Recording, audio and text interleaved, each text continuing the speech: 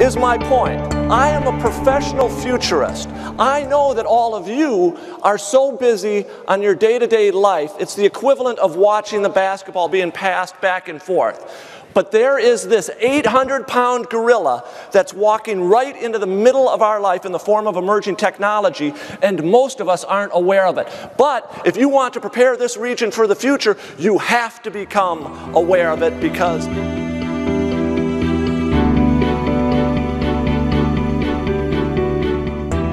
as I was writing my book, Jump the Curve, I decided to put this notion of exponential growth into Google, which didn't exist 10 years ago. The very first entry that pops up is Wikipedia, and then I go on, and there's this bizarre word on it. It's called Zenzizenzizenzik. And I go, what the heck is that word?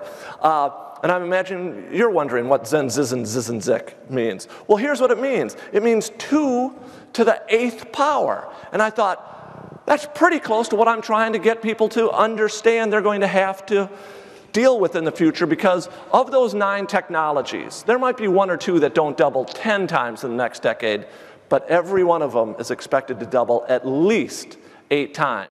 In the year 1910, there were about 20,000 cars in this country. There were 1,000 miles of paved road, 50% of the population lived and worked on farms, and life expectancy was 47. Today, life expectancy is 80. There are 1 billion cars on the planet, and less than 1% of the population lives and works on farms. I think we can all agree we've seen vast, sweeping, radical change. But now what the scientific community tells us is, whoop, we're going to see a comparable amount of change in the next 2 decades. That's what we all need to be preparing for, and that's why we have to jump the curve. And let me give you, 2 years ago, there was a famous robotic car-driven contest, and only 9 of the 30 cars finished the race. But if you look at these exponential advances in robotics, they're going to follow that exact same trend that the automobile industry followed. And if you look at what Georgia Tech is doing, and if you look at what they're doing out at Fort Stewart, does Savannah have the opportunity to become a leader in robotics? Absolutely. About nanotechnology, because it helps show the point.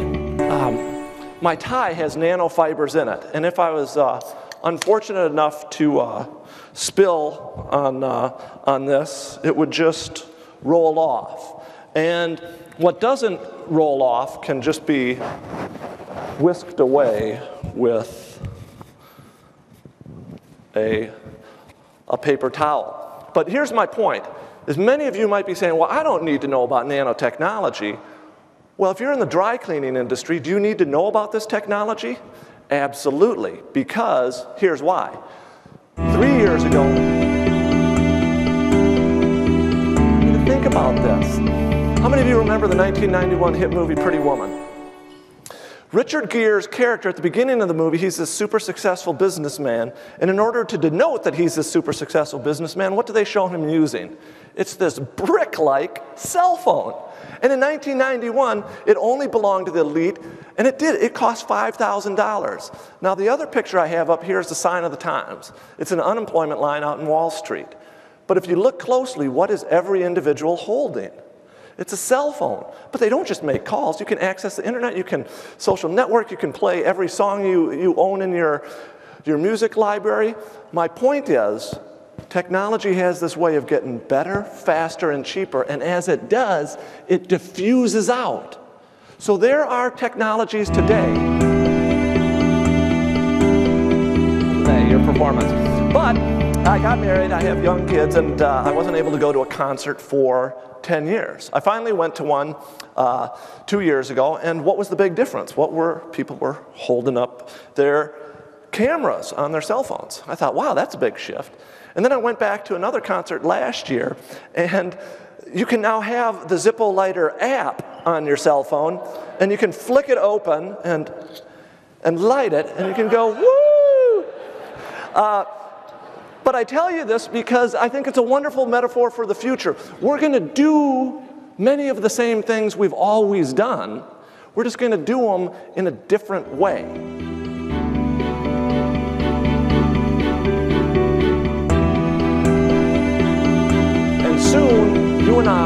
going to be able to sequence our individual genomes, and it is going to revolutionize healthcare.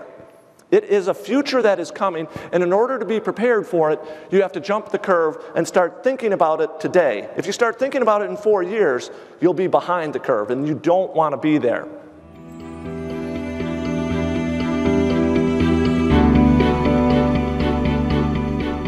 To say, look, how can we not only improve our tourism industry, but how can we use these tools to fundamentally redesign the education of the future?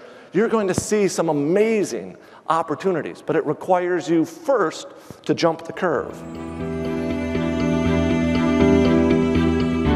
Solar technology, not going quite exponential growth, but it's getting significantly better. So my point is, today only the wealthy can afford to put solar cells, but like Richard Gere's cell phone, the technology is getting better, faster, and cheaper. We're going to create solar farms, and then soon we're going to be able to start cranking this stuff off on roll to roll, almost like wallpaper, and you are going to be able to wrap your roof with these solar cells. You're not going to be able to meet all of your energy needs from it, but it's going to become a much bigger part of the energy equation. Synthetic biology, everyone has to put on their radar screen. Last week, there was a huge story. I would argue it's not only the biggest story of this year, not only the biggest story of this decade, but arguably the biggest story of the next half century. And does anyone know what I'm referring to? It's the creation of artificial life. Artificial life. This is a huge deal. What we're going to be able to do with this advance is we're going to be able to create what they call designer bugs. And what these designer bugs are going to be able to do is they're going to be able to eat carbon dioxide, which most people think is bad, and then these bugs are going to be able to produce anything from pure gasoline to biodiesel to hydrogen. This technology has the potential to fundamentally change the energy paradigm.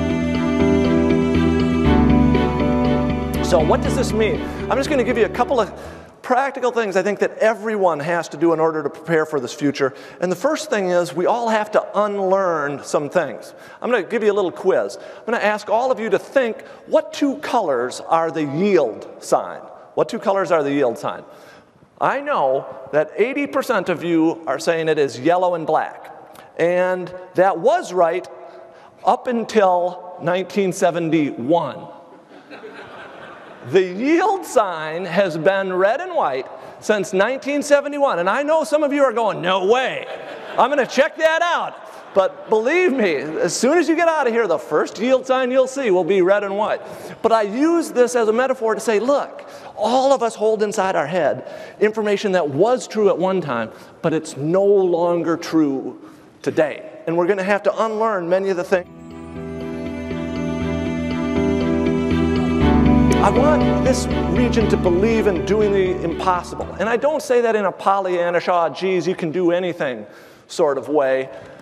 I'm going to give you my final exponential growth analogy. I have a piece of paper. If you could fold it 50 times, each time it would get smaller, but it would also get thicker, right?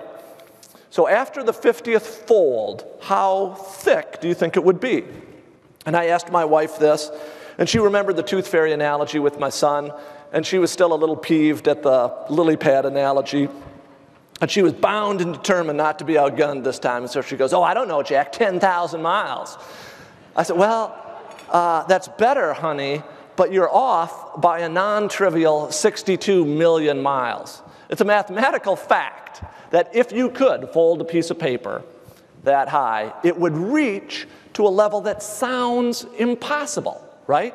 But it's not impossible. It's a mathematical fact. I bring this up because not all 9 of those technologies are.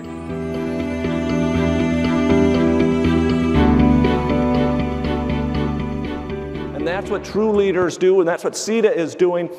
True leaders don't just discover the future, you create the future. And if you keep that in mind, you're going to have a wonderful future. So thank you very much. I appreciate it.